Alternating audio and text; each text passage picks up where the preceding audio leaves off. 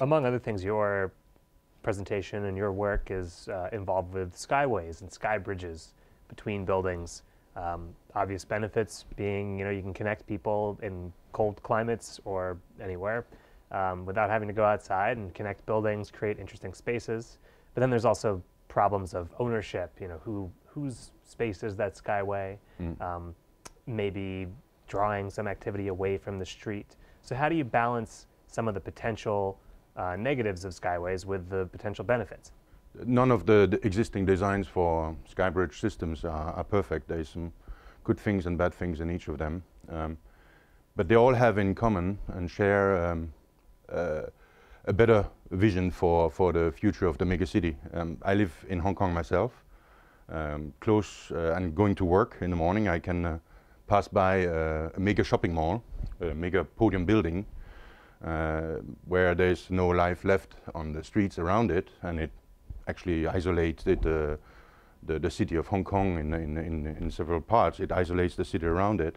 And then after that I walk through central Hong Kong with this extensive sky bridge system where the urban tissue is preserved, has been preserved, and where it is still exciting to walk around on ground floor. There's this porosity and there's shade, there's life on ground floor, which we don't find when these giant podium buildings are landing in the hearts of many Asian cities.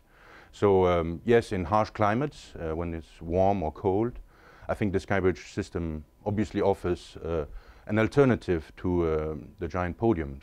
King Abdullah Financial District that we have been working on is based on this skybridge system, and I think it allowed us to implement a pedestrian strategy for the whole district of 3.5 million square meters, where people there can walk to work or home using the skybridge system, or they can choose to walk on ground floor, and the ground floor has then it allowed us to free the cars away from the ground floor and implement a much higher quality for the public realm on ground floor, which much more green and much more and a microclimate there that actually is cooler than the rest of the city. So we offer two very different possibilities with the skybridge system in King Abdullah Financial District. So that's how you bring public space from the ground floor to the maybe second or third, or connecting between buildings. Yeah. How about even higher?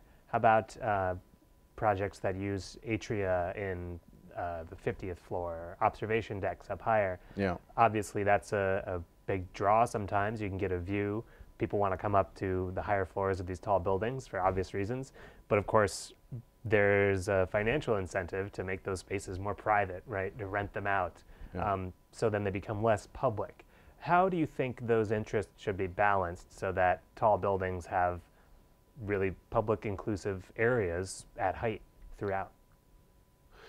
Well, I mean, there's many levels of what public space can be about.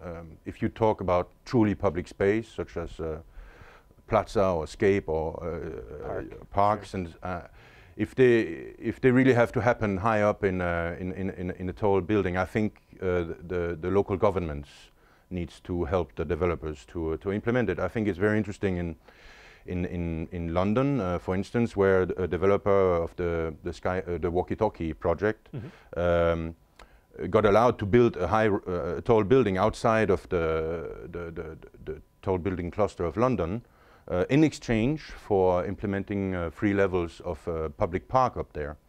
Now, it's not necessarily working. The access to these levels is not as easy as it should be. But I think it's very interesting how there can be a win-win situation in trading GFA or in trading higher density in exchange for developers building public spaces at heights. I myself also try to promote the idea of a truly public space high up in a building, and that's why we proposed in Foshan here in China. We proposed we were doing an opera and a museum, and we proposed to combine it with an observation tower to the city, and they're building it, and it is actually a freely accessible observation decks up there. that then becomes part of a large building.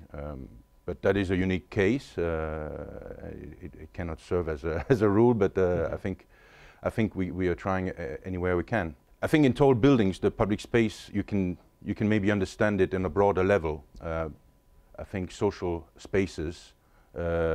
Whenever I work with tall buildings, and now I do some products there, I try to implement shared spaces and social spaces at heights, even in office towers. Like what? Well, I think the future of workspace as such is changing. I think even towers will change the way they are designed, influenced by the way workspace is gradually dissolving into a more loose and less strict work environment, like more influenced by campus, the campus feeling and the situation in Silicon Valley, how this is influencing, I think, the way we look at workspace, even in tall buildings. I think tall buildings will more and more integrate breakout spaces that are more and more generous, shared programs at heights. We see that more and more coming, and it's a very exciting prospect for tall buildings. So not just floors, 56 through 59 are office space for this company, and then 60 through 62 are office space for this company, and 63 is the cafeteria. More like fluid, or how would it look? Well, I think every project will probably be different. We are working with sharing spaces among within one office, one tenant. It's true. Sharing among several tenants is possible too. You can see it in Shanghai Tower, for instance, where large shared spaces are hanging in the sky, and that is truly visionary. So it will be different for every case, but it's definitely a trend as we see it. You mentioned accessibility earlier, and that seems key because in China there's certainly a culture of going up from the ground floor to find more retail or a restaurant, or I think it's just more in the architectural typology and in people's minds. In the US, I think people are less used to that, right? They don't expect there to be anything public above the third floor. How do you make public spaces that are higher up in these tall buildings accessible and make sure that everyone knows they're there and that they're being used for the public? Well, that would have an influence on the architecture of these buildings, obviously.